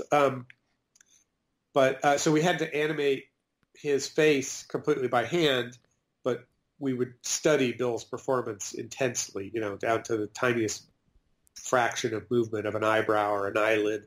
Sure, little nuances. You look at it. Yeah. Anyway, so that was the job on that, and then it was him, and then it was like a dozen of his crew as well. So sure, quite a big job. So the original mocap suits, you said they had like reflector balls on them, and then when it went on and it evolved to like these stripes and whatnot, what exactly are those stripes doing? Are they giving you like this goes here, and you just kind of like Velcro, for lack of a better term, you just Velcro the animation onto that marker, and it'll kind of move with them? Kind of, yeah. I mean, basically, we wanted to have markers on the actors that provided symbols that were of a known dimension and shape, squares, triangles, circles, and on a material that was sort of dimensionally stable. In other words, if you just printed that on the fabric, it would stretch and wrinkle and things like that. But these bands were kind of a flexible plastic, and so they... once they were attached to the costume, the little symbols on them didn't distort, so that you could look at a piece of footage with this character with these bands on and track their motions optically much better than if they were just, in normal clothes. And again, not quite as faithfully as this, a motion capture stage where you've got dozens of little cameras seeing all these little points of light, but still pretty good. And our motion capture, our on-set iMocap suits have evolved over the years. The ones we use now look super different than the ones we had. Like, for instance, if you look at footage of Alan Tudyk, behind the scenes footage of Alan Tudyk from Rogue One, the suit he's wearing has really totally different markers and things. And that's just because we've learned as we've gone along and made changes to it and stuff. But the ones we had on Pirates were basically just these black and white bands that were kind of on every movable part of the body. So, wrist, elbow, upper arm, shoulder, et cetera, et cetera. Sure. That is crazy. So you guys have always been like right on the precipice of the next thing, developing technology that like isn't even here yet. That's bonkers. So that's the most fun. If you have a project where you're kind of like, we pretty much know how to do this work, it's sort of boring. Sure. No, that's boy, I have no idea how we're going to do this. That's a lot more fun. That is nuts. I am amazed. All of you guys are just magicians to me. And then the idea that you like hand animated Davy Jones's face, and then you had the mocap for the body, and this was after Jar Jar. So to think Jar Jar, you have a guy there who's not wearing all of those stripes and all those, like he's not wearing a reflective ball suit, and you still came through, and that is. Wow. One day I'm gonna come to Lucasfilm, and I'm just gonna shake everyone's hand and be like, thank you, and hold me to this because it's recorded now. All of it. Right. That is insane. So you do this, and then you end up nominated. So you end up nominated for an Oscar, and the Oscars is not something everyone, even in the industry, even people that are good in the industry, gets to experience. So you're there. And then you win. What was that night like? It was every bit of as awesome as you kind of would hope. Like, you know what I mean? Like, nothing bad happened. It's not like we won, but then our limo got in a crash, and something wrong. It was great. And the weather was great. And the thing is, so we were nominated for the first Pirates film, but that year we knew we were not going to win because Return of the King was up, and everybody knew they were not just win every Oscar. They were going to win everything. they won everything that year that they were nominated for. Yeah. So we knew, and so in a way it was more relaxing. It was like, hey, this is awesome. We get to go to the Oscars. We don't have to worry about it because we know we're not going to win. We'll just it'll be fun. When the second Pirates was nominated, it was a bit more of a horse race that year. I think we were up against Poseidon and Superman, Man of Steel, maybe, I think. And back then there were only 3 nominees for the visual effects category. Now there are 5. Yeah. But it was a little more like, well, we could win. And so that was way more nerve-wracking. Like in the month or so between the announcement of the nominations and the actual Oscars night, it kind of, you have to work hard to not let it completely obsess your brain. And what I did, I had a little game I played with myself where I would force myself to imagine not winning. so that it would be less of a shock. Like I would actually rehearse that moment in my head, Sure. where they call out Superman or Poseidon or whatever, and not think. And then every now and then, as a reward, I would allow myself the fun of imagining, well, what if we did win though? What would that be like? But I wouldn't do that constantly because I just thought that's a recipe for crushing myself. Oh yeah. You practice your fake clap for the other people. Like, this will be fun. So then we went, and they called our names when the big moment came, and then it was all about just not tripping over myself when we, getting up onto the stage, and John was our designated spokesman, and you got your words in though. You got your words in. I did. I got a shout out to my son in a few final seconds, and it was great. And then Charlie Gibson, who was one of our four in our group, who won for that film, he had won previously for Babe, the first Babe film, and and so he had told me beforehand. He said, "Look, if we win, when we're after the awards, just when you get back out to your hired car, just tell them to take you to one of the parties because if you won, they'll let you in." You just pull out your Oscar. I'm good, right? Yeah.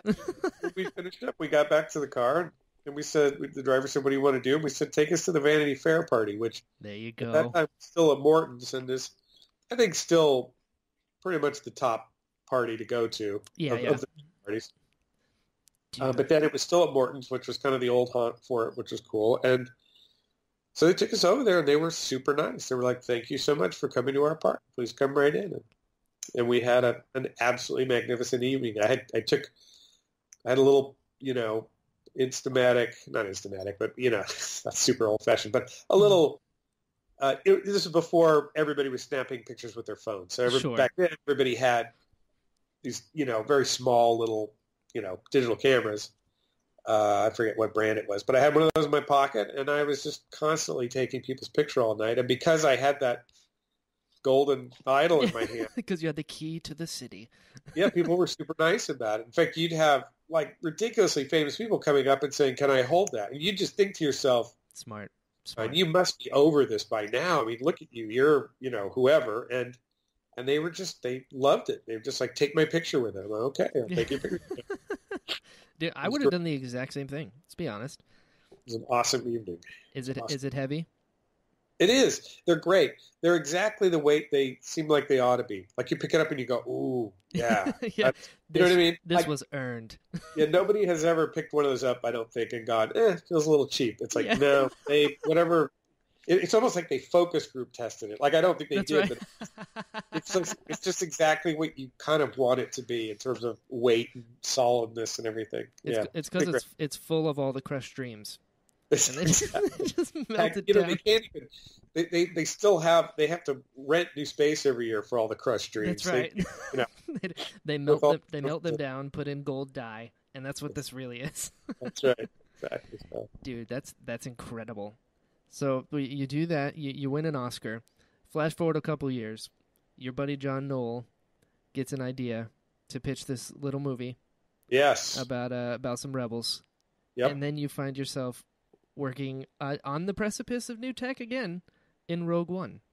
Yeah, I made him crew me on the show. I mean, we'd already done a bunch of films together, but I was just like, he told me about the movie. I'm like, "John, if they make this movie, I'm going to work on it. You can't stop me from working."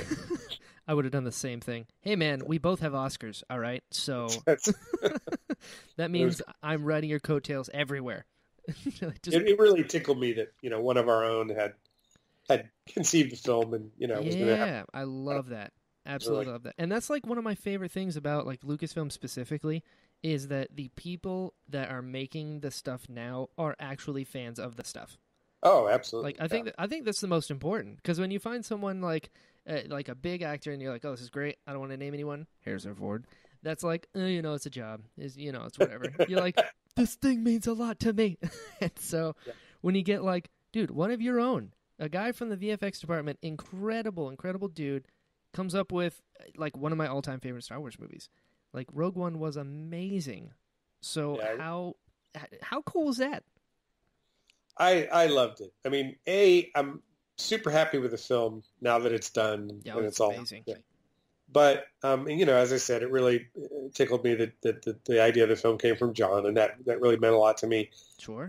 So just kind of on every level, I dug it. And then, it takes place minutes before the events of New Hope, which puts it, in the sweetest of spots for me in terms of nostalgia and what got me, excited about this stuff in the first place and all that. So yeah, it was honestly, it was just the best of all possible worlds for me. I loved it. I had the best time. Really liked working with Gareth Edwards. Alan Tudyk was awesome. Just every part of it. There really was no downside, except for Anthony Daniels. That guy, what a jerk. No, he's the sweetest guy. He's just absolutely the sweetest guy. And I was lucky enough to be, because as the animation supervisor, there's a certain amount of time I am on set when they're shooting stuff that we're going to be putting characters in. But I don't have to be there like the visual effects supervisor is there on a film like that, where so much of it is visual effects. They're there pretty much the entire, like John was in England the whole time the movie was shooting, whereas I would go over there for a week and come back, and then go over for 2 more weeks and come back. But I was really happy to be there the day they shot Anthony's cameo. It was just like, my God, there's Anthony Daniels in the suit next to R2-D2. Dude. Oh my God. Dude. It's like completely seized. I'm just like seizing up. Oh, same. It's like, I need something to cover my eyes. I'm just going to start crying. Like, yeah, exactly. Do you realize how amazing this is, that like a kid who wrote a letter about the idea of a Star Wars sequel is on the set of Star Wars? Yeah. No, it was my first opportunity to do that, because on the prequels, I wasn't supervising. Well, like I said, I was kind of under supervising on Clones, but I didn't end up working on Revenge because by then I was working on Pirates, so I didn't work on Revenge. Right. I wasn't working on. I think I was working on Dreamcatcher. I forget, but I didn't work on it. But so there wasn't, if Rob Coleman would go and be the animation presence on set, there was no reason for Chris or I, or certainly any of the animators, to go. So Rogue was, it was my first opportunity to get to go and, climb the ladder of a X-Wing and, basically make everybody's way geeking out on all that. I am so glad to hear that. Like, you're one of us, Hal. Oh, totally. Absolutely. That is amazing. And then K2. K2's your baby. Yeah. Yeah. And like I said, I love robots and droids, so yes, full getting circle. to make a Star Wars droid, was awesome. Sure. And one of the best Star Wars droids. I have a little K2. It's like a metal Disney titanium figure, and he's sitting above my desk looking down at me. Great. Yeah, those are nice. Yeah, dude. Those are great. I like those a lot. He's so cool. And Alan Tudyk's amazing. I'm a giant Firefly fan. Yeah. And I was like, oh my God, he's in Star Wars now. And he's the best droid. So how did K2 change? Because I know, like, any movie like this, they go through a lot of iterations. Yeah. So, like, from what we've seen on screen to how he originally was, how did that path go? I mean, he as a character, he was always present, even in John's first outline. That part of the team was always this reprogrammed Imperial droid. But back then, I think people were thinking of him as being sort of the Imperial version of C-3PO, like that R2 unit we've seen. That's I forget what his number is, but the one that is an Imperial, is black. That was okay. In Rogue One. I think people thought that K would be something like that. So he'd look a bit like a protocol droid, but he'd be black and have the Imperial emblem on it. So. Sure. And I don't know at what point that shifted, whether it was Gareth's involvement or if it had started even before that. But there was quite a long exploration in the art department under Doug Chang of doing a ton of different exploratory designs for him.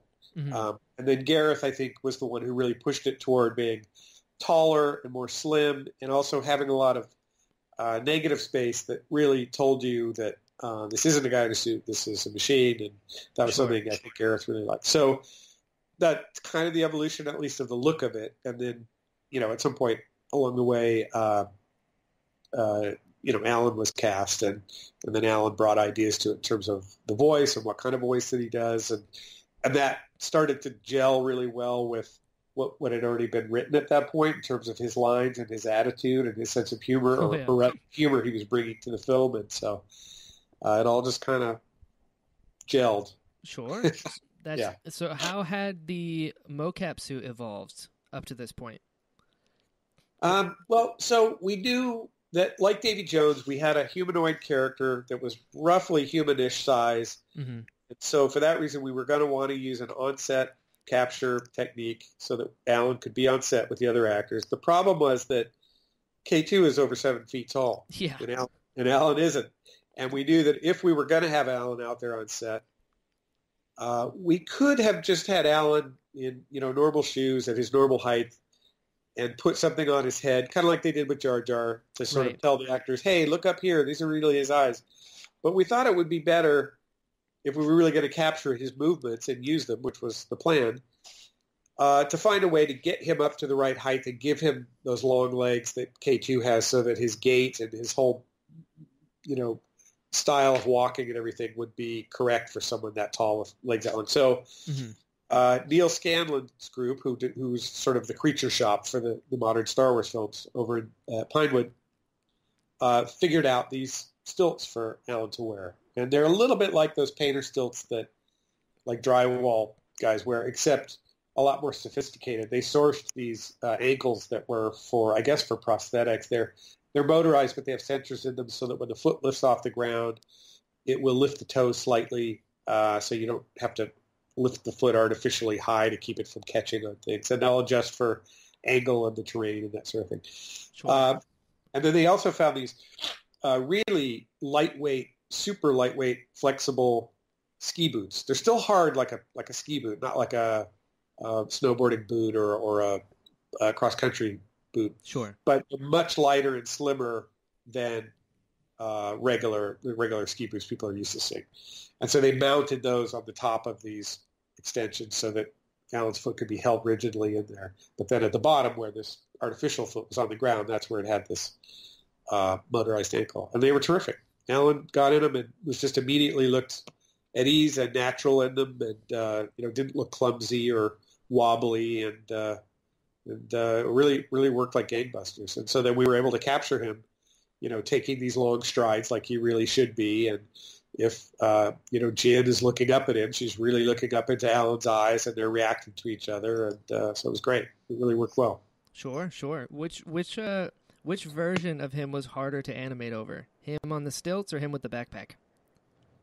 The backpack is harder because there you're sort of tracking him, but you're going to really heavily modify what you've tracked because it's not in the right position and the feet aren't in the right place and all that stuff. So we would only use the backpack if we absolutely had to. Like it was used in Jordan where they were up on some rocks and it would have been dangerous for Alan to be up there on the stilts on top of rocks. If he took a fall, it would have been bad. Sure. But in almost every other place, again, there were a few exceptions along the way, but wherever we possibly could, we'd have him in the stilts because it just made everything better. That makes sense. One of my favorite parts in Rogue One was when he backhands Cassian. Yeah. And there's a fresh one if you mouth off again. Yeah. And the backhand, I think that was Diego's idea because I think they had something where I think he had a little mark on his face from some previous part of action that then what wasn't going to be in the cut anymore or something. I forget the actual ins and outs of it, but I'm pretty sure that Diego came up with the idea of getting backhanded, but Alan ad-libbed the line, and there's another one if you mouth off again. And if you look carefully at Diego, right after Alan has smacked him, Diego raises his hand up to the part of his face where he just got hit. But what he's doing is he's covering his face because he's starting to crack up. Yeah. And you can actually see it if you look carefully right when he does that. There's a slight little smile. That's so funny. Exactly. And it's great because it actually works in the scene. If you do notice it, it almost is like he's laughing in spite of himself, even though they're... I mean, know what I mean? It makes sense with their relationship. Yeah. Dude, Rogue One was so good. I love it. Thank you. Well done. And speaking of well done in Rogue One, correct me if I'm wrong, the Vader scene was not originally in it from the start. Correct. How late... Where was the movie at the time that the Vader scene got put in? When they're like, all right, we're going to put this scene in. How far along was the movie at that time? It's pretty far along. I mean, they were prepping the reshoots, which, they were always reshoot. As you read here, there, and everywhere. There were always reshoots scheduled. Yeah, The every movie. reshoots probably expanded some because of changes along the way and, decisions Sure. that were made about what they wanted in the third act. But still, they were always planned for. But anyway, so they were prepping for the reshoots, and Jabez, one of the two editors at the time, Colin was one and Jabez was the other. And Jabez pitched that scene. He said, "Look, I wasn't there, but what I know he pitched it. So I imagine him saying something like, look, we need to have Vader needs to get involved. He can't just be on his Star Destroyer watching this happen and then chase after Leia at the end." Sure. And everybody said, everybody, I guess being Kathy and Right. Yeah. basically, but they said, yeah, and so they added it to the reshoots, and so that was, quite late, really. It was, just ahead of the reshoots, but not so. I mean, they had to have time to construct the corridor set and all that, and get that all together. But it was quite late in the game for something like that. But it's it's so awesome. Oh yeah, I mean, you talk to anyone, that's like one of the highlights of the movie. So Yeah. They have to shoot it and have it all done, and then it gets to you guys. So Right. like, Yep. how rushed were you from the time of the release to like, oh, by the way, here's this whole other scene, and there's a ton of special effects in it. There was one more thing to do, and it added to the work. But honestly, I would say just generally the changes in the third act caused us to have to kind of backload the effects more than maybe we had planned for. But Okay. it happens a lot. I mean, it Sure. wasn't like that film was like the worst example of that ever for any of us. It was just it was tricky, and there were a lot of moving parts. And but I would say the harder thing was the space battle, because Really? because since the narrative pieces of what was happening on the ground with June and Cassian and K2 and the rest of the rebels, and what they're doing down there, and how they're getting from A to B, and where they're getting the plans from, and where the communications tower is. Those were all things that changed, right? Okay. And so because that stuff was changing, it meant that when and where we would cut back up to Radis and the fleet Sure. was changing, and what those beats needed to be to push the story along. And so some of that stuff just had to wait a little bit for other things to gel. And so I would say that was the most challenging aspect of the changes that did occur in the third act, was the space battle by far. Other things like having the Vader scene added, it makes more work for us, but honestly, those scenes from a visual effects standpoint weren't as huge. I mean, we had to do lightsaber and a bunch of other tricky patching and different things, and wire removals for the guy who goes up into the ceiling and things like that. Sure. But it wasn't, the space battle was a lot more work to pull together and figure out and make sure it was serving the story, and that it was fitting in with the rest of the changes that were happening on the ground. So, but it was all, it's good, challenging work. Yeah, you did it. Well done. That's actually what you brought up, something that I've always wondered. What goes into a lightsaber effect? Because I've seen a ton of fan films, and I've seen a ton of stuff online where like people have recreated it, but it never quite looks like the movie. What sells a lightsaber effect? I can't tell you. And I don't mean I can't tell you like I'm bound legally. I mean, I can't tell you because it's the call just gets cut. It's not part of my like job description. You know what I mean? Sure. I'll tell you what, and he I think he'll be okay with this. Mm-hmm. There's a guy on Twitter named Todd Vaziri. Yes, I follow Todd. I've known him for a long time. Yeah, Todd is a wonderful guy, a really good guy, and he's very knowledgeable about that exact kind of thing. About many things in visual effects and beyond visual effects. He's a very smart guy, but he's very happy to share his knowledge. So I would suggest you hit Todd up with that question. Tell him I sent you. Sure, I will do that. And he'd probably start a whole Twitter thread about what makes a lightsaber look correct and what we've changed over the years and how we do them. Because it has changed. Like, we don't do them now the way we did them on Phantom Menace. And certainly, of course, ever since the digital revolution, that's a totally different technology from how they were done on the original trilogy. Sure. So, but a lot of it is looking back at those old films and trying to make sure that it kind of feels the same, even though we're using totally different technology. But I would talk to Todd about that. Gotcha. I'm not passing the buck. I honestly don't know. Like, I don't know what he could tell you. It's because that's all. And the funny thing is, that's the kind of work I wanted to do when I first started out, when I left Cal Arts, was this sort of animated effects like lightsabers and blasters and electrical things like that. More like elements as opposed to creatures and things. Yeah, exactly. Now all this time later, I'm all about the creatures and things, and I don't even know how they're doing that stuff. Hey, I think it worked out, as long as we get the both of you. So for people that are listening and are really into like the nitty gritty, what software do you use at ILM? For character animation now, and for quite a while now, we use Maya. Okay. We have a lot of, in-house written plugins and add-ons to it that are just sort of our own special sauce. But the basic, program of Maya is pretty industry standard now for character animation. There are some other programs, and certainly there's a freeware program called Blender that I've seen some really great looking work come out of. That's completely free. Sure. Crowdsource or crowd whatever. Mm-hmm. But it's terrific. But Maya is what most of the big effects houses use and have used for a while now for character animation, certainly. And that's what we use as well. Gotcha. And so for somebody who wants to get into this kind of stuff, what advice would you give? Even like the crazy path that you've taken to get where you are now. What's something you've learned or something you would pass on to someone to follow in your footsteps? I think the main thing is don't wait to be invited. What I mean by that is you'll talk to a lot of people, especially younger people who are starting out, who might say, oh, yeah, I got a film I want to make, but I can't make it till I get such and such camera. Mm-hmm. Or I'm going to make an animated film, but I can't afford the software right now, so I can't make it. Don't wait for the stars to align and for you to have the perfect equipment and the perfect software. Make a flip book.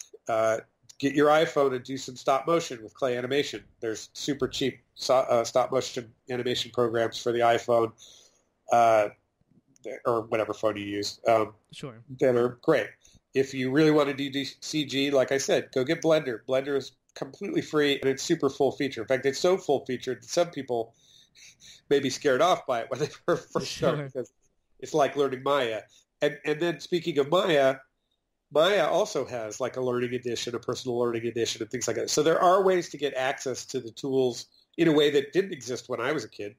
I mean, you either owned a film camera or you didn't. And if you didn't, then yeah, you were doing flip books on little pads of paper, which was the way I started out before I even had a Super 8 camera. But nowadays, people have access to, you can cut your movie in iMovie. You can, there's just so many great tools that are super accessible now. So I just tell people don't wait, don't make excuses for yourself about why you're not starting. Just get on with whatever you can get on with now. And I think that's the most important thing. I agree. I think that is incredible advice. And just do it. Just do it. Pull the Shia LaBeouf. I get no money from Nike for saying that. That's right. Yeah. We are not endorsed by Nike here at this podcast yet. But no, dude, I cannot believe I just looked at the time. We've been talking for almost 2 hours. I know, and I'll be shocked. Do you think anyone will actually stay with this to the end? Absolutely. Dude, this has been so much fun. Like, I cannot tell you how much I appreciate your time. It's been fun for me, too. I'm so glad to hear that. Like, I'm so excited. People are going to love this. Trust me. I know my peeps, and this was incredible. Thank you for your time. Sure. I got to ask, where can people find you online? I'm on Twitter, just Hal Hickel, just one word, Hal Hickel on Twitter. And that's it, really. I don't have a website. Sure. And my Facebook, I tend to keep kind of mostly to my family. Good idea. But yeah, I'm on Twitter, and I'm reasonably responsive when I have time to be. If people have questions or whatever, yeah, I'm there. I'm not hidden or anything. I'm right there. That's right. The password is K2. That's But yeah, this has been fun. Thank you again. I really appreciate it. Thank you for all the work that you do. It's very, very much appreciated on this end. It's my pleasure. I feel very lucky to get to do it. So fantastic. Yeah. And